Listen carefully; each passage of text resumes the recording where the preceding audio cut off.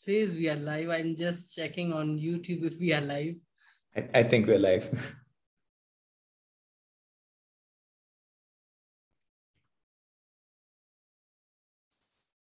Perfect. Good evening, everybody. Welcome to Caravan, the Heritage Exploration Initiative. I'm Ishan Sharma, and today we are back with another Caravan special lecture. So, we keep changing our routine of lectures. I'm really sorry for that, but it's, again, UGC has to be blamed for uneven distribution of examinations, entrance examinations in the schedule. So I'm really sorry. But today, I think it's one of my favorite topics that we are going to discuss, and we are going to listen from our speaker for the day.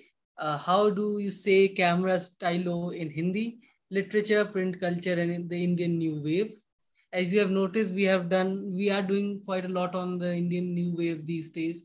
We are interviewing filmmakers, we are hosting scholars on the Indian New Wave. And as we were discussing before the live happened, that there's a new interest in the New Wave these days among us, the younger generation. That's good for the study of Indian history, Indian cinematic history. So our speaker for the day, Dr. Vikrant Dadawala, is a lecturer on history and literature at Harvard University, where he teaches topics related to the Cold War, decolonization, and postcolonial studies. He's currently working on a book manuscript titled The Decades of Disillusionment on themes of post-independence, disappointment, and heartbreak in modern Indian literature and cinema in Hindi and English. Two articles based on the project have already they are already out. They have recently been published in South Asia. An essay on the life and legacy of Hindi poet Gajanan Madhav Muktibodh and his vision of a possible Soviet India, and another on the film division of India and as an archives of the Nehruvian dream. His writings has also appeared or is forthcoming in Safundi, the Journal for Cinema and Media Studies, The Point, and the Chronicle of Higher Education. He received his PhD in English from the University of Pennsylvania and an ME in Developmental Studies from the Tata Institute of Social Sciences, Bombay. So quite a long journey already, but thank you so much, Dr. Dadawala, for accepting my invitation and for being on Caravan. So without further ado, over to you, and hope we'll have some questions in the comments so that we can address. So those who are watching can send in their questions during the conversation, after the conversation on our YouTube live. Over to you, sir. Thank you so much, Ishan, and thanks for having me, and thanks for that generous introduction. So, yeah, as you said, my talk today is on literature, print culture, and the Indian New Wave. And it's going to be a kind of broad overview. I'm not going to speak very much about specific films. I'll speak about three of my favorite films from this time, but not in great detail. So, if you have questions about the films, I do hope to talk about it in the chat that follows. So, yeah, let's get straight to it. So in 1969, as is well known, three unusual Hindi films started doing the rounds of the film festival circuit in India. These were Basu Chatterjee's Sara Akash, Mrinal Sen's Bhuvan Shom, and Manikal's Uski Roti, right, which was eventually released in 1970. Now, these were very different films, as we know, but they all shared the same cinematographer, the FDI-trained K.K. Mahajan, and they all bore the visual influence of European art cinema on their sleeves, right? They were proud of it. Crucially, following in the footsteps of Satyajit Ray's Apu trilogy, all three were adaptations of modern Indian literature. Now, since the early 1960s, Indian cinephiles had been hungry for a homegrown new wave, right? And this hunger had been whetted by their exposure to the few art films that circulated through the efforts of amateur film clubs and the kind of International Film Festival, which was held, for the first time in 52, then in 55, and then annually after that, from 65 onwards. So to contemporary audiences, the near simultaneous appearance of these three films with their whimsical editing, their fresh-faced cast, the naturally lit images of the world outside of studio sets felt like a breath of fresh air. It seemed like the new wave moment had finally arrived in India, or had it. So a generous catalog of the Indian New Wave or the New Indian Cinema would comprise around 112 films in 5 languages. Yet, barring a small set of films, little critical attention has been paid to the New Indian Cinema, which occupies a kind of blind spot in our discoursal of world cinema. It's not very well archived, it's not taught very often outside of India, and it's not watched very often globally, although I know this is changing, and initiatives like this are part of what's bringing the new wave back. So my talk is on a relatively obscure but remarkable aspect of the Indian new wave, which is the deep and enduring ties with modern Indian literature that allowed new wave cinema to serve as a contact zone between the worlds of print and celluloid. Right. And this happened partly due to the Film Finance Corporation's preference for funding low budget films based on the work of eminent writers in Hindi and other national languages. And I'm quoting from the Karanjia Committee recommendations here. And this also happened partly because of the middle class's own investment in print culture during this period of socialism and relative economic stagnation. Right. So this is coming, both from above, it's being imposed by the state, but it's also coming from below. There's a real hunger in the audience for a cinema that they think of as literary. And you can really see this, for instance, in an article I came across in Dharmyug in 1972, where the author talks about, wanting to go into a bookstore and pick up a book that says on its cover, now adopted into a feature film, right? There's a hunger for Hindi literary culture or Indian literary culture in general to be given that kind of respect and dignity. So not only did an astonishing number of new wave films have their roots in modern Indian literature, the very form of this cinema often aspired towards literariness. The ideal was of a Sahityik cinema, as the Hindi journals of the time put it. There has been some analysis of the film literature relationship in languages like Bengali, Kannada, and Marathi. I'm going to focus on Hindi, which is, in my opinion, a largely unstudied relationship. So to come back to my title, right, the idea of the Caméra Stylo comes to us from a famous essay in 1948 by the French critic Alexander Astruc. And this essay really embodies this kind of dream of a cinema to come, which will be lightweight, which will be mobile, which will be deeply personal and deeply artistic, right, in which the camera will become as easy to use, as accessible, as democratic as a pen. So what I'm really talking about today is the Indian version of this. What kind of camera pen did we evolve in Hindi? So before the new wave moment, the popular Hindi cinema had mostly ignored Hindi literature, turning instead to Urdu for the poetic language in which it would speak of love, faith, justice. All of these terms come to us from the Urdu, right? It was the new cinema that would bring the more Sanskritic vocabulary of Hindi into theaters for the first time. So three distinct forms emerged out of this collaboration between Hindi writers and the Indian new wave. So first up, you had a genre of lighthearted comedies about middle-class life. Most often what we think of today as the middle cinema or the parallel cinema. This, often took the form of collaborations between writers like Kamleshwar and Manu Bhandari and filmmakers like Basu Chatterjee and Rishikesh Mukherjee. Then you had an avant-garde and modernist cinema that emerged out of collaborations between modernist Hindi writers like Nirmal Verma, Mohan Rakesh, Ramesh Bakshi, and filmmakers like Mani Kaul and Kumar Shani. And then finally, you had a kind of political issue-based cinema that developed more or less concurrently with the human rights movement in India. And this is most closely associated with the Marathi playwright Vijay Tendulkar and with filmmakers like Shyam Benikal and Govind Nilani, right? Now, the political and aesthetic differences between all these kinds of films are significant, and I don't mean to underplay them, but they all share an orientation towards vernacular literary culture that extends beyond, individual stories or novels serving as sources for the films, right? Film and literature, and to some extent theater as well, participate in the same debates about realism, modernism, and socialism, right? They all share the same conviction about the urgency of art in dark times and about, in an era of widespread pessimism about India's economic future. So let me begin by talking about the kind of institutional framework from which this emerged. So the most vital role in creating and sustaining this short-lived nexus between Hindi literature and the Indian New Wave was played by popular general interest magazines like Dharmyug, Sarika, and Dinman, which were really, India's equivalents of Life and Reader's Digest, right? It would be difficult to overstate the importance of these magazines in this time, or of what scholars like Akriti Mandwani have called their middle-brow cosmopolitanism, right? Which I think is a wonderful phrase that really describes what they're like. They really not only did they shape middle-class opinion, these magazines are kind of like the center of gravity in which you can track the public sphere of that time. So if you flip through their pages now, it's kind of like watching a stop motion film in which you can see Nehruvian socialism slowly coming apart, right? They took, all of these magazines took Hindi's ambition to be independent India's preeminent national language quite seriously. And they frequently carried translations from other Indian languages, as well as reports on world literature, world cinema, politics. They were edited by prominent Hindi literateurs.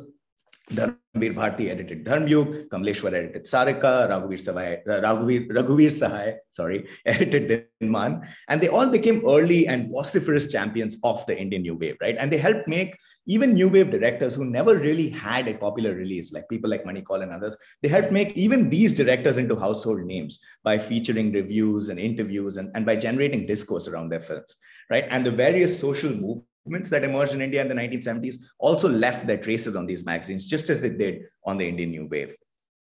So the relationship then between the Indian New Wave and these magazines went beyond that of patronage or publicity. They both reflected the anxieties, concerns, and desires of the same audience.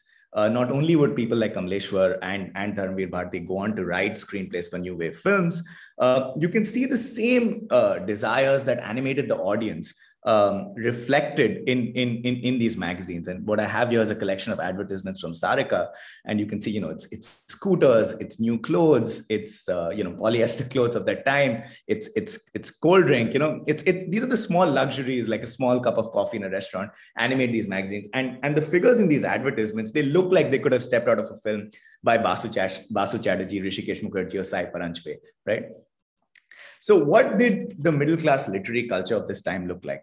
Consider, for instance, the Sarika issue dated 7 July 1978, which is the one you have, the table of contents on the screen in front of you, which was a special issue on short stories. So Sarika, under Kamleshwar, had fashioned itself as a Hindi magazine with a keen sense of world literature. It featured translations from Japanese and Arabic. It had updates on the latest Swedish cinema. It had translations from a range of other South Asian languages, including Urdu, Maithili, Bengali, Sindhi, Marathi. Under Kamleshwar, Sarika had also become a keen promoter of a sensibility that Kamleshwar called the Samanta Kahani Andolan, or the parallel story movement, which was directly inspired by the cinema, right? And it was grounded in the same way in the kind of banal struggles of everyday life of the middle class in the towns and cities of North India. This issue reflected this invigorating editorial mix.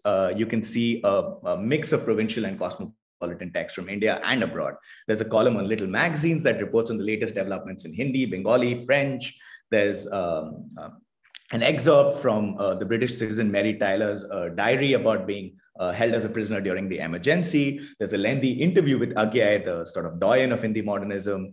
And interspersed with this kind of intellectual content are advertisements for the kind of products that people felt Hindi readers would be interested in. So these include English-speaking courses, hair removal creams, bindis, talcum powder, toothpaste, castor hair oil. So one of the readers of this particular issue was a young film student called Raman Kumar, who I have a photo of on the right. And you got to imagine him young and fresh out of the film school, actually fresh in the film school at this point, reading this magazine, right? So as a student at the Film Institute in Pune, Kumar found himself fascinated by a short story in this issue titled Columbus Zinda Hai, right? Which is a rather bleak and spare short story about marriage, love, and disillusionment by Narendra Maurya, who is a writer from a remote part of central India, not very well known then. Columbus Zinda Hai is told in the first person from the point of view of Miss Ganguly, who is the daughter of a provincial bureaucrat who falls in love with someone who her parents don't approve of, who is, a young intellectual, the Columbus of their little world, right? This story would go on to form the kernel of Raman Kumar's popular debut film, which is The Charming Saath Saath, starring Farooq Sheikh and Deepthi Naval. I'm sure many of you have seen this. If you haven't seen this, you've definitely heard the songs. I'm not going to show you a clip from the film because that would take too long, but very briefly to sort of summarize what happens. So Kumar's adaptation injects new characters, comic sequences, and songs into the rather threadbare plot of the story he found in Sarika. He alters its tone significantly. Instead of being set in central India, this film is set in Bombay, and it explores the pleasures of wealth and upward mobility just as much as it does the kind of privations and resentment of middle-class life in the Mufassal. Right. So the film's relationship, then, I would say, to the lower middle class ethos of its literary source is a little ambivalent. It's as if the advertisements have also bled into the story, mixing all kinds of contradictory desires together. So in this case, the young female protagonist, Geeta, is played by Deepthi Naval, and she's not as helpless a character as the Miss Ganguly of the story. She elopes with her Columbus, who's called Avinasha, played by Farooq Sheikh. She takes up a job as a school teacher. She, has no second thoughts about leaving her nice home in Malabar Hill to make a new marriage and a new life with the man she chooses to marry. It's actually not her in the film, but the fiery sort of socialist orator, Farooq Sheikh, who cracks under the pressure of the long lines, tiresome routine, and the daily humiliations of middle-class life. So Avinash, played by Farooq Sheikh, after college takes up a job in a publisher's firm, and he ditches his socialist ideals. He offers bribes to government agencies, he starts exploiting authors, and he gives up his kind of austere kurta pajama for polyester clothes. And instead of quoting Urdu poetry, he starts needlessly throwing in English words into his everyday speech, and that kind of marks the depth of his fall. So what I find very interesting about Saath Saath is that because it's such a naive film, I think so transparent in its valorization of Adarshwad, right, idealism, it brings to the surface often invisible aspects of the cinema and literary culture of the time. So Saath Saath's response to the middle class's growing consumerism is conflicted. It often takes the form of a moralist contempt for wealth and a valorization of simple living, right? And we're familiar with this, right, from Indian intellectual and activist culture. It's the world of print, sahitya, books and newspapers that begin to constitute the foundation of middle-class life in the film, to the point where, Samajwad and sahitya, or socialism and literariness, become indistinguishable. A couple of examples. So before he becomes a kind of evil capitalist publisher, Avinash works as a freelance writer who writes pro-worker articles that are rejected by newspapers because the newspapers are owned by the same sort of tycoons who own the factories, right? He's also the proud author of a novel about life in the slums of Bombay. It's this literary figure, this literary Columbus, with whom Geeta and the camera fall in love amidst the library stacks of Mumbai University's Kalina campus. And the fissures in Geeta and Avinash's marriage also take the form of disagreements about literature. Avinash refuses to publish social realist novels. He now says the only books worth publishing are romantic fantasies and crime thrillers, right? And he later adds pornography into the list. He becomes an expert in bribing government officers to sell textbooks. He refuses to join his former mentor in taking up their long cherished dream of setting up an independent newspaper. So in ways both banal and profoundly existential, Avinash and Geeta's idealism and political life is enfolded within a world of print, right? The limits of their political agency are marked by the ghosts of the books that are never published and by the amateur sort of socialist newspaper that remains a pipe dream of the intellectuals.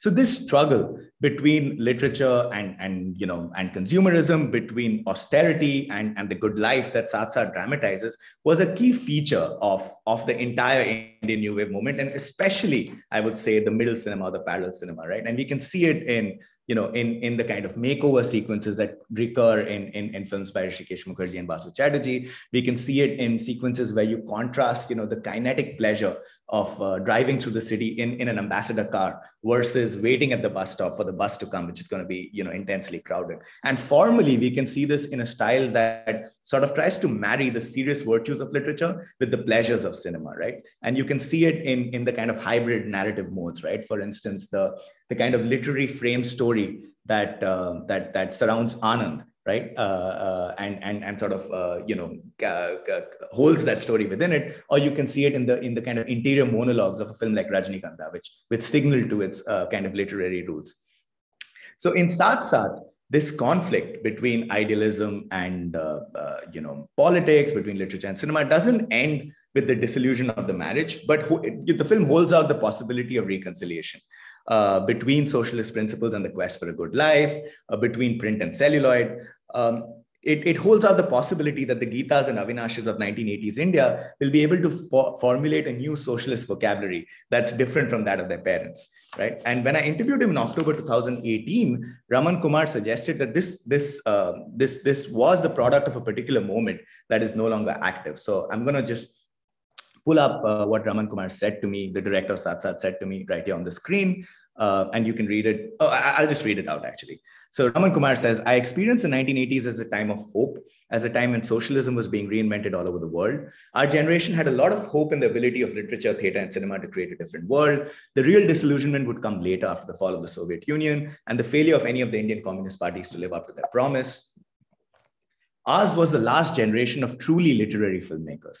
We used to subscribe to literary magazines in our hostel rooms at the Film Institute in Pune and carry them around in our pockets to read on buses. Most of these magazines are now defunct. You can count the number of films based on literary sources on your finger now. And even then, the source is almost always an English book. The link between cinema and Hindi literature will end with my generation. So, now, it's perhaps too early to say if Raman Kumar's intuition that his would be the last generation of filmmakers to be inspired by Hindi literature will turn out to be correct. But it is clear that a certain period has ended. In the 1990s, the Times of India group shuttered all the big Hindi magazines they used to run. Dharmyug, Sarika, Dinman as part of an aggressive rebranding strategy. And really, there's a wonderful New Yorker article called Citizen Jen, if you're interested, that you should look up. The middlebrow Hindi literary culture of that time never recovered. So me growing up in the 90s, I didn't grow up with Dharmyug and Sarika, right? I grew up with ZTV and Channel V. And it is also true, I think, as your generation will note, that it's Indian writing in English that is now becoming the source for most adaptations, right? If you open any of your OTT platforms, Sacred Games, Patal Lok, Suitable Boys, Serious Men, they're all coming from Indian writing in English. So whether Raman Kumar's does turn out to be the last generation of filmmakers to have strong links with Hindi or not, it's clear that a certain moment ended in the 90s, and this was the moment of the Indian New Wave, right? So with this broader institutional framework in mind, right, let's sort of step back for a second from the Indian New Wave and compare the Indian New Wave to French art cinema, which was at that point the default model for new film movements all over the world, right? So in general, I think our mythology surrounding the French New Wave as a kind of radical break can sometimes obscure the fact that the global prestige of French cinema, to which Indian filmmakers were not immune by any means, really came more than a little, it owed more than a little to filmmakers' collaborations with the literary avant-garde, right? These included, especially the ones that happened with this kind of left bank group of filmmakers and writers. And they ended up creating a shared sort of literary and cinematic culture that was, as some critics have put it, alternatively or interconnectedly filmic and novellic. And you can see this reflected in the cinematic techniques of some of the literature of that time by people like Jean Cocteau, Marguerite Duras, Alain Robbe-Grillet, as well as in the literary style of filmmakers like Alain Renan, Robert Bresson, and Chris Marker. And the site of these collaborations was Paris, right? Which, as Pascal Casanova in her a magnificent book on world literature puts it, Paris, which was the site where the Greenwich meridian of European aesthetic modernity passed, right? The center of this kind of European intellectual culture. Now, unlike French, right, Hindi enjoyed very little prestige or cultural capital in the world literary marketplace during the Indian New Wave period. Even its domestic claim to being a national language was quite shaky, right? It was undercut not only by its limited geographical reach, but also by the presence of older rivals like Urdu, Braj, Maithili, even within the so-called Hindi heartland, right? A literature cinema nexus didn't develop in Hindi until 1969, and when it was helped along by the Film Finance Corporation's explicit requirement for films to be based on literature. So following in the footsteps of their French gurus, avant-garde Indian filmmakers like Kumar Shani and Mani Kaul, whose pictures are on the screen there, they turned to the Nai Kahani corpus in Hindi, right, as a source for a new kind of literary cinema. Like Bresson, Shani and Kaul's engagement with modernist literature and painting was quite serious, quite cerebral, quite deconstructive. This is a mode of adaptation that we can best describe as refractive rather than simple, following André Bazin. But I think the important thing to note here is the crucial time lag between when the Nai Kahani came out in the 50s and when these films started coming out in the late 60s and early 70s. When the Nai Kahani or the new story movement in Hindi had emerged in the 1950s, it was a time of relative optimism. The screen adaptations responded to a different chronotype, which was the decades of underdevelopment and disillusionment that followed the kind of crises of the 1960s, which I won't list here for now. For Hindi writers in particular, these were years characterized by a bitter mohbang, which is kind of Hindi for broken love or disenchantment, right? In unemployment and inflation were at dangerous levels. There were growing levels of working class militancy, which you can see in the culminating in the kind of railway strike of 74. There were unending lines for ration food and kerosene that saw even middle-class households participate in the picking of ration shops. The most popular poetry in Hindi circles spoke of bitterness, disappointment, inchoate rage, of bullet holes in street corners and of maps slopped with cow dung. And obviously, I'm thinking here of Dhumil's 20 Saal Baad, but you can also think of something like Alok Danwa's Janta Ka Aadmi or Goli Dago poster, or you can think of Rajkamal Chaudhary's Mukti Prasang, right? All of these really captured that kind of curdled anger with the Nehruvian project that was the context in which these films came out. So that sense of provinciality and belatedness became central to these adaptations of cinema, in which case the center of modernity often passed through the Mufassil regions rather than through the metropolis.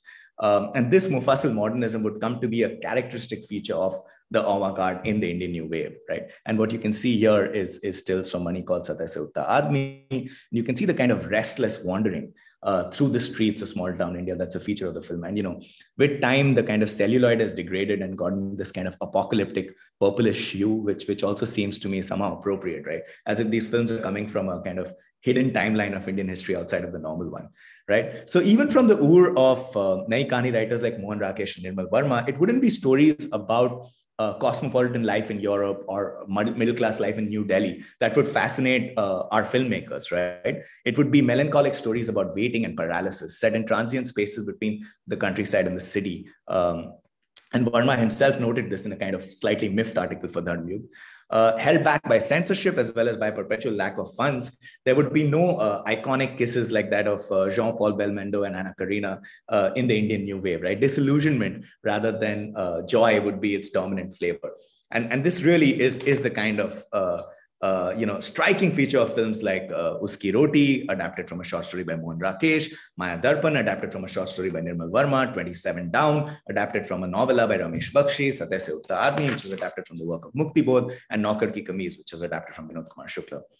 You can see this Mufassil modernism become tangible in the chronotope of a figure kind of waiting by a railway station or by a bus stop in a small provincial town. So you have Taran in a red sari standing by the single gauge train tracks in Maya Darpan. You have, waiting for the world in the maps that the engineer Babu shows her to really come alive, or Balo waiting in the midst of a dust storm in Uski Roti. These kind of small towns became the settings which were the ground zero of a post-colonial modernity that had already started to decay. Right, it's a space of suspended promises where past and future meet, and this really becomes the feature of the modernist wing of the Indian New Wave. And the film I did want to talk about here as an example is a relatively obscure film from this period, which I do hope everybody watches. I do highly recommend it, which is Avtar Krishna Kaul's 27 Down. So 27 Down was released posthumously in 1974 after the tragic death of its young director. And it begins with a confession of failure. And I'm just going to show you a very short clip, right, which gives you a sense of the mood of the film. Number 27 down Varanasi express अब platform number 3 पे जाने के लिए तैयार है। लोग हैं जो एक जगह से दूसरी जगह तक जाते हैं। मैं हूं कि कहीं से चलकर कहीं भी चला जा रहा हूं। आप लेडीज में क्यों नहीं चढ़ गए? वहां तो इससे भी ज्यादा हुए थे। लोग एक दिन या एक रात के बाद कहीं पहुंचते हैं और मैं एक ख्याल के बाद दूसरे ख्याल पर पहुंच जाता हूं। दिन रात भी अगर मेरी ड्यूटी लगाई जाए तो मुझे कोई एतराज नहीं। कहाँ रहते हैं आप? मैं तो ये कहूंगा कि बंबई में ट्रेनें ना होती तो हमारी मुलाकात ना होती। क्या तुम्हें सच में? I'm going to stop it there. What I do want you to note is the quality of the literary monologue here, right? With its kind of with M.K. Rena's, crisp diction, with its slightly tense interiority, this film promises to bring to audiences a world that has rarely been seen on screen, which is the world of Hindi literary modernism. Right? Today, the film has become slightly obscure. When we do talk about it, we think of the cinematography, especially, right? Which is kind of inspired by Battle of Algiers and was handheld and really gave us this fascinating vision of the railway as the link that binds the metropolis to the countryside. But our understanding of this film and of the Indian New Wave will remain partial, I think, without a more sort of substantial engagement with the literary field that that was the intermediary between cinema and history, right? That which sort of shaped how cinema engaged with history. And so, in this case, we'd have to turn to a now out-of-print modernist novella by a forgotten master of the post-1960s literature of Mobang, which is the Hindi writer Ramesh Bakshi. So by and large, in fact, this film is a pretty straightforward adaptation of Bakshi's novella, which I'm going to just tell you about a little bit. It was called 18 Suraj Ke Paudhe, which means the seedlings of 18 suns. And the title has a mythological reference. It refers to the battle of the 18-day battle of Kurukshetra in the Mahabharata, right? 18 Suraj Ke Paudhe tells the story of the sentimental education of a 24-year-old train conductor named Sanjay. His name too is coming from the Mahabharata. Despite his mythological name, the Sanjay of both the book and the film is a kind of melancholic, fatalistic character. He's trapped in between village and city. He's unable to transcend what Sanjay Joshi has called the fractured modernity of the North Indian middle classes. So Sanjay, played by M.K. Raina, dreams of becoming a painter or a sculptor, but he's forced to take up a job in the Indian Railways by his overbearing patriarchal father. Almost miraculously, a kind of chance encounter with a fellow passenger played by Rakhi in the dehumanizing crush of the train brings him some color and hope into his dry life. He falls in love with her, and she seems like a modern woman who has a life and a job of her own. But neither of them are willing to make the decisive break with their families that would allow them to sort of separate and live out their own lives and have a modern companionate marriage. So their love remains incomplete.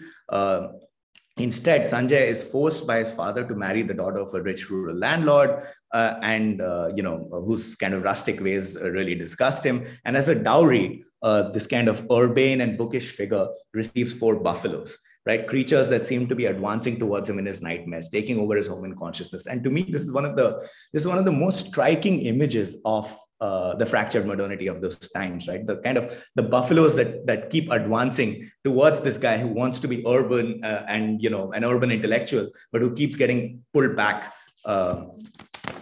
So trapped into a life he never wanted, Sanjay becomes a wandering drifter, disappearing from home for long stretches of time, unable to love his wife, to repair the bond with Shalini. Both the novel and the film brim over with resentment, regret, helpless rage. And these are moods, I think, characteristic of the Sarthotari or post-1960s Hindi literature, which consists really of a generation of would-be radicals, right? Who wrote a lot of manifestos, but were kind of powerless to change the overwhelming social structures that they were faced with.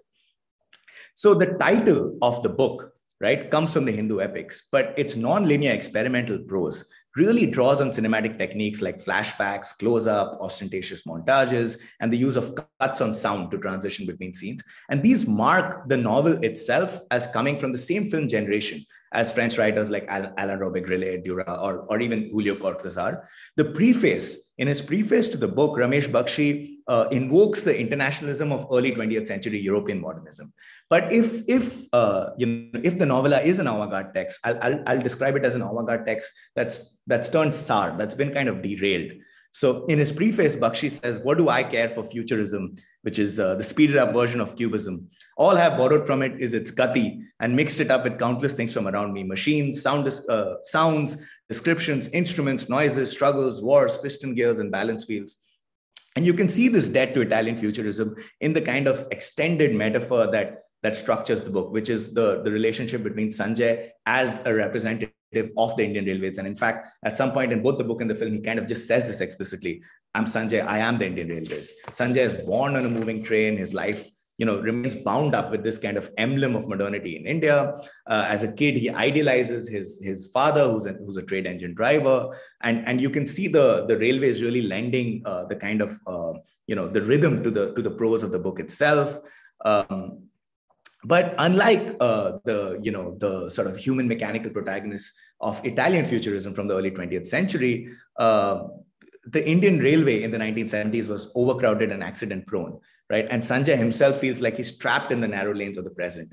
And both past and future seem to him to be asleep, and his journeys ultimately are circular.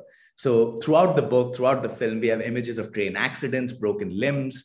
Sanjay remains transfixed by an image he sees in his childhood, which is that of a railway bogie that has been abandoned, that is in the middle of nowhere, just getting dust, useless, right? And so the film adaptation, when compared to the novella, really shows us, I think, both the strengths and some of the weaknesses of the Indian New Wave. So the film is largely realist in tone, but it retains an avant-garde impulse in its visual obsession with the railways as a kind of perplexing and contradictory symbol of movement and stasis, escape and entrapment, coincidence and fate. Most of the film's memorable sequences feature the trains. There's a long shot of the crowds coming out of VT station, and it's just impossible. I mean, they just keep piling out, on and on out of the train. There are documentary style images of homeless people on station benches. There's a withered old priest offering prayers to the river, as to the Ganga, as the train goes past a bridge. If the famous train sequence of Pother Panchali, where the train sort of zooms past the screen and the smoke takes over the entire horizon, if that sequence epitomized the sort of techno-optimism of Nehruvian modernity, then it's the melancholy, regretful, vagabond train sequences of 27 Down that I think reflect the waning of this optimism, its replacement by a disillusionment. No trace of the hope animating Ray's depiction of the railways as an engine of modernity in Pother Panchali seems to survive in 27 Down.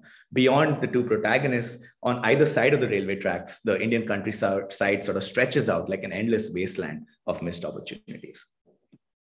Sorry about that. So finally, I want to conclude by turning to the last major genre that emerged from the Indian New Wave, which was that of the political cinema. Social realist films that explored the persistence of landlessness, poverty, caste violence in rural India, following the failure of land reform policies or of the Bhudan movement to make a kind of substantial impact on India's agrarian structure. So the bleak themes of these films reflected the urgency of what was called the agrarian question by social scientists in 60s and 70s in India, as tensions between laborers and landowning farmers exploded into violences in places as far apart as Tanjore in Tamil Nadu or Naxalbari in West Bengal. And you can see a sort of collection of these headlines in this document from the PUDR, right, which is just a collection of headlines about agrarian violence in the 70s. So 3 quick features to note about this tradition. One, this is a topical issue-based cinema. The thrust is on exposition and explanation rather than on complexity. But as Ira Bhaskar reminds us, the simplicity of these films can sometimes be deceptive. Through the tracking camera, the pan, the deep shot, the long take, the films hint at a reality that lies just beyond the surface, right? 2, they were shot on location using muted, soft Eastman color, and they featured quasi-ethnographic scenes and attempts to create a kind of authentic mise-en-scène, authentic locations and sets. But the kind of art they most closely resemble, I think, is that of a news feature. Rather, the kind of rootedness and ecology of rural life is really missing from these films, right? You don't see equivalents of Renu or Baba Nagarjun in these films, right? Rather, the thrust is on making things legible to the national viewer, who's imagined really as a kind of urban, Hindi-speaking, upper caste person, right? But at the same time, I would say that these same features are part of what made it the site of crucial intermediary conversations across Indian languages. In its heyday, the Hindi Indian New Wave created a powerful interface between Hindi, Bengali, and Marathi literary culture. So it wasn't just Hindi in that sense. And and we can see this most powerfully in the work of Vijay Tendulkar, of course, and who was also the president of a human rights organization. And as the caste atrocities and agrarian struggles of the post-Green Revolution period are sort of forgotten or kind of removed from our memory, I think the New Wave films and the human rights movement together constitute a very valuable archive of this time of kind of blood and violence, or a time of flaming fields, to quote another document from that time. So the film I wanted to very briefly take you through as a representative of this moment of literature cinema connection is Gautam Ghosh's Par, which is, I think, the Indian New Wave's sort of most moving film about the endemic caste violence of the period. It's partially adapted from a Bengali short story by Somaresh Basu. So as is well known, the 60s and 70s were a time of, saw a wave of agrarian violence in Bihar as the landless confronted landlord castes over issues like the denial of minimum wages, the failure to implement land reform, or issues of dignity and self-respect. And the immediate sort of context for the film Par was one such massacre that took place in the village of Pipra in Patna district on the night of February 25, 26, 1980. And this was covered very prominently in newspapers because, Pipra is not at all far from Patna. Today, you can take an Uber down to it, right? That's how close it is. So like most of these films, the origins, like most New Wave films about politics, the origins lie in the newspaper with the young director's encounter with a headline that sort of confuses and mystifies him. And at that time, Gautam Ghosh was a rising young star of the Indian New Wave, known for his documentaries about dispossession and for the Telugu film Ma Bhumi. Initially, he had wanted to make a documentary, but after doing a location scout, he decided to make a feature film. And in a flash, the Somresh Basu story came to him as the thing he should adapt, the source for what should be the allegorical climax of his film. And what he said to me when I interviewed him is that he had encountered the story sometime in the 70s and found it to be an amazing metaphor for human endurance, for the tremendous feats that human beings are capable of. So he started with the story and then worked backwards to give a sort of backstory to the more sort of archetypal protagonist of Basu's story.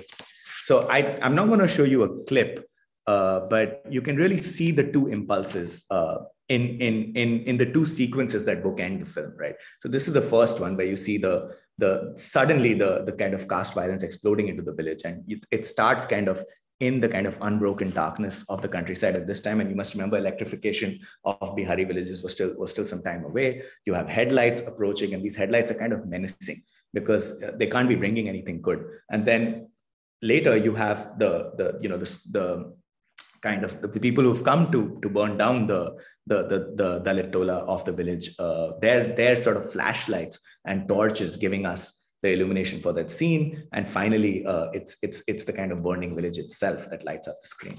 And then this is the final sequence, which was actually the first to be shot. And Nasiruddin at this point didn't really know how to swim. So he had to be pulled out of the Hooghly 3 times by divers. And the river itself was in full monsoon spate. And I think the restoration does allow us to see that a little bit in the color and tone of the film. And the final sequence consists of these two characters taking a herd of pigs across the river Hooghly. And, what you realize in that moment is that the labor of these two characters is worth, the market rate for it is less than the price of a boat, right? Which is why somebody would rather pay them to swim across the river with the pigs than pay for a boat, right? And this is kind of the sort of awful realization it ends us with. What I want to highlight here is that unlike the third cinema style documentaries of the 1970s, like Tapan Bose's An Indian Story, the New Wave films managed to get an audience that exceeded that of activists or students, right? They went beyond the campus and actually came on the television, which is where most people saw them. Nasiruddin Shah ended up winning the Volpi Cup for Best Actor for his performance as Naurangi and Par became a popular film on TV. We can think of the gap between the original event and its reenactment in the sort of screen of the Indian New Wave as a kind of condition of visibility, right? This is the only way that the anonymous survivors of the caste violence of this time could be legible and could appear on screens, right? And so, like the many kind of fact-finding reports that Indian journalists and human rights activists wrote about the caste violence of this time, Par also cloaks its politics in the sort of rhetoric of an address to civil society, right? But I think the crucial thing to note here is that 2 years after Par, in response to yet another massacre, a big group of retired judges, writers, filmmakers, students, and teachers came together to form the Indian People's Human Rights Commission to act as an agency of opinion and conscience. And the precedent was a new cinema filmmaker, Mrinal Sen. And the tribunal seemed to be modeled on the International War Crimes Tribunal led by Bertrand Russell and Jean-Paul Sartre, which had played an important role in changing public opinion around the war in Vietnam. However, I think what the lesson of this time is really that the post-colonial Indian intelligentsia, which is lawyers, teachers, writers, new cinema filmmakers, simply didn't possess the same power to mold public opinion and state policy that intellectuals like Sartre and Bertrand Russell did in relatively bourgeois Europe, or even in the way that violent caste militias like the Ranveer Sena or the Sunlight Sena did closer home, right? This sociological fact really marks the sort of political limits then of the literature cinema nexus of that time. And in retrospect, I think this is one of the most striking features of the Indian New Wave. It's the recurrence of scenes of disillusionment that sort of undermine any coherent ideological meaning. These are scenes in which urban middle-class protagonists head into rural India and confront something that sort of exceeds the limits of their understanding, right? And you can see this in films like Maya Darpan, Ashani Sanket, Jukti Dako Goppo, Nishant, Akrosh, Amarian, and others, right? And I do think this really is the most valuable legacy of the Indian New Wave for us to pick up. What looks really like a cinema of resistance or protest reveals itself in retrospect, when we take a closer glance at it, to be quite introspective about its own failures and limits. And this and the kind of rethinking that this realization can prompt, I think, is what we can now take up from the Indian New Wave. So by way of conclusion, right, I'm going to skip forward past sociological explanations for why Hindi literature and cinema came apart in the 1990s. I've proposed 3 factors on the screen that you can read, and I'm happy to answer any questions now or later about how I think these factors came together to pull cinema and literature apart in the 1990s. What I want to leave you with is an image from what I think is really the last sort of film of note in the Indian New Wave tradition, which is Said Mirza's Naseem, or The Morning Breeze. For those of you who've seen the film, know that it stars Kaifi Azmi as a kind of aging old old man who was an activist in the freedom struggle in the 1940s. In the context of the approaching riots in Bombay. And this film was inspired by Said Mirza's own life. He dedicated it to his mother, and his memoir really reveals the ways in which, conversations he had with his parents kind of verbatim make their way into the film. The aspect of the film that that really captures my mind is the sort of opposition it stages between the poet and the television. So you have Kaifi Azmi in the room, constantly sort of requesting, his family to turn the TV off, right? But these become 2 distinct public spheres, right? And we never even actually get to hear Kaifi Azmi, the famous poet, recite his famous nazm on the fall of the Babri Mosque, right? Instead, you have the TV slowly taking over the whole public sphere, the whole domestic space of the household, and the stories and anecdotes and kissas about the past, about whatever the socialist and syncretic literary culture of the past symbolize, they retreat into the sphere of private life, into fantasy, right? Maybe that's too grim a note to end with and too final a note to end with. So I will say, as a kind of counterpoint to what I said, that I do think we can't predict when a new literature cinema nexus might emerge in Indian cinema, and where it might emerge from. It might be that it will not be modernist stories about underdevelopment, but kind of the detective stories, let's say, that are sold in railway stations across North India. Maybe that will be the source of a new literature cinema nexus.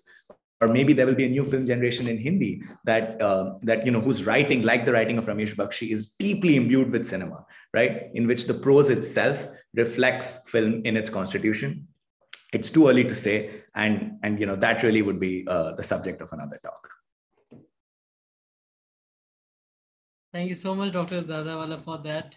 And that's not the end that we expected, because I think after Naseem, Saeed Saab also left filmmaking. He went on traveling across nation and thinking his philosophical, his unique style of thinking, whatever he has developed over the years. But I think that's an interesting take on the Indian wave connected with literature, because not just in Hindi, if we talk about the Indian cinema as a whole and the whole of Girish Kasarwalli's work or Adur Gopalakrishnan works, they have made most of their films. They have made, I think, 5-6 films each. With all their films, at least I think 90% of their films are based on regional novels that they have read.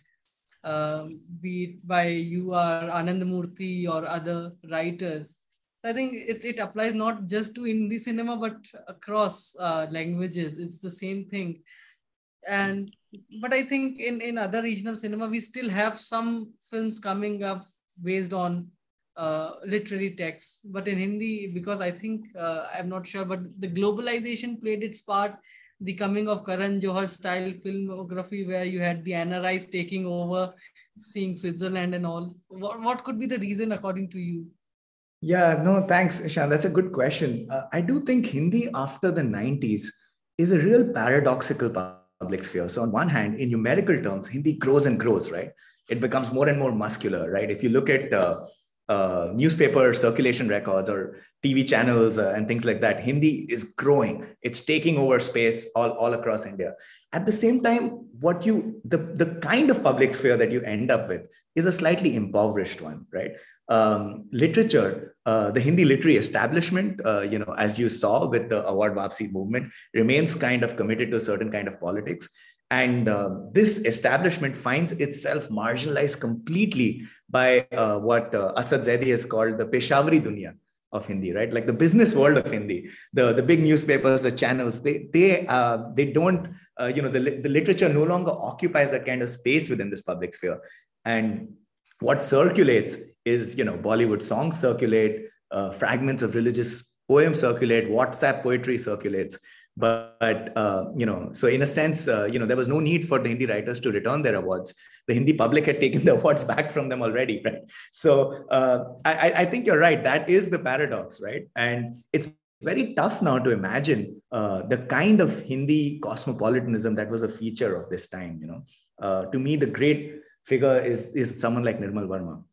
Nirmal Verma is in Eastern Europe. His characters in, I think, London Ki Ek Raat, the character says that I have the dust of many countries under my collar, right? They walk around in Prague talking about films. It's very tough to imagine that kind of breathtaking ambition in Hindi now, right? So it is simultaneously stronger now than it was then, but also weaker in literary terms. So I think that's how I would maybe answer your question, that it's a very peculiar feature of the public sphere we have now in Hindi, right?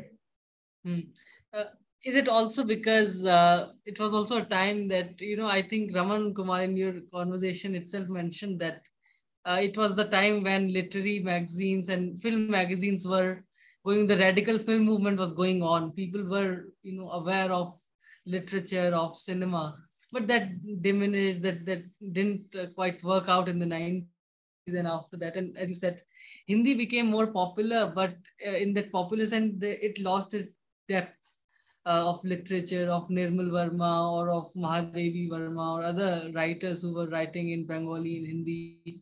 So I think that's a great point to argue for the decline of the new wave. It's not just that the audience lost touch, but it is also that the filmmakers who were trained in FTII or other places, they lost touch with their own literature when they were making films.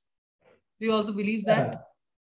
So I wouldn't, it's tough to attribute a single cause, right? So many things come together in the 1990s, and the whole kind of coffee house, culture in India, which is really, that's where the audience is coming from, right? That's where the demand for these films is coming from. They really lose their importance, right? Instead of coffee houses, you have cafe coffee days, right? And that's a big change, right? So it's tough to pinpoint one factor, but I will say it is striking how deep the new wave's roots were in vernacular literary culture. And you mentioned the other languages, where I think, that contrast also helps us see what Hindi lost in a sense, right? I mean, again, I'm not saying it's entirely gone. You have people like Varun Grover and others, and films like Masan sort of bringing back some of that, or even other films, I think, where I see the kind of, what was that? Badai Ho, where you had the sort of Hindi poet being romanticized in a very, very sort of sweet and interesting way. So I don't know if it will return ever again, but certainly that institutional power that, something like Dharmyuga Sarika had to shape public opinion, that is gone. There is no Hindi writer today who has the stature of someone like Renu or Dharmveer Bharti, right? Nobody has that kind of power to be taken as seriously by politics and by the audience as they did, right? And I think that is where we can see the difference between then and now. Yeah. Would you also put films like Garam Hawa or Angpur in the same bracket? I think so. I mean, that's partly what I was trying to argue. I did kind of rush through it because I didn't want to take, I know it's late and I didn't want to take up all of your time, but I do think the argument I'm trying to make is that literariness goes beyond being adapted from a particular story, right? It shows itself in what are the things we value, right? When you go to see a Salman Khan film like Dabangg, right? What do you value? You value that moment in which you can throw a coin at the screen or blow the whistle, or Bhai takes off his shirt and the audience goes crazy, right? When you go to see these films, what you value often is a literary moment. It's a moment in which somebody uses a turn of phrase that you are not expecting to hear in the theater. It's that moment in which the monologue, sort of what's happening on screen, pauses and the character speaks their mind directly to you, right? And the monologue is free of any background sound, right? It's like you can hear MK Rana in 27 Down speaking directly into your soul, right? That's the pleasure that it's promising the audience.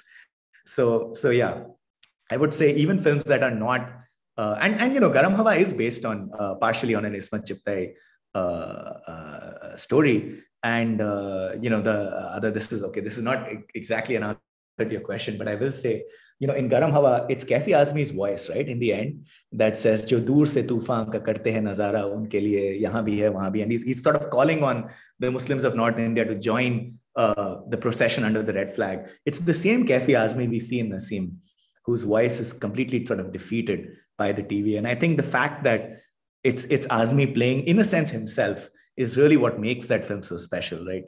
He embodies literature in that sense. And, I could speak for Kaifi Azmi about days, but yeah. Any other question? He was the voice of the new wave in some sense, because Garam Hawa came at a point when the new wave movement was at its peak. And the last film of Kaifi Sahab before he passed away was Naseem. And after, I think he passed 2-3 years after that film, or I think the same year, 1994 or 94, I think. I'm not sure. Yeah, I'm not sure of the dates, but you can see that he's ill in the film, and I think that's what makes it so moving. Yeah. The fact that it does not show us any violence, but shows us this quieter sort of vision of mourning. Yeah. Yeah, the sadness and the loss of something very important.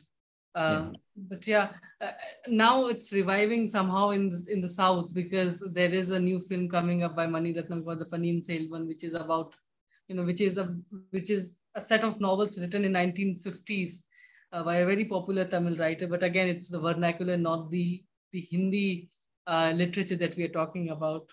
But I hope there is a revival that we might initiate some discussions through these conversations that aspiring filmmakers are watching, aspiring moviegoers are watching. So thank you so much, Dr. Dadawala, for taking out time for this conversation. I can't see any questions, but those who will watch us later, or were watching it later after a few days, hi to you again. But please send in questions on our email ID. Our email ID is carvanheritage@gmail.com. And Dr. Dadawala, if you can repeat your email ID for the audience. Yeah, it's vikrant.dadawala@gmail.com, vikrant.dadawala. I'm so used to spelling out my name at every place I go to in the US. So it's now an instinct for me. But yeah, Ishan, thank you so much for having me. And please do, if you have any, anyone who's watching this later, if you do have any stories about the new wave that you want to share, if you have any thoughts about Sahityak cinema and what led to its decline that you want to just discuss, or any questions, please do get in touch. And thanks again, Ishan, for having me.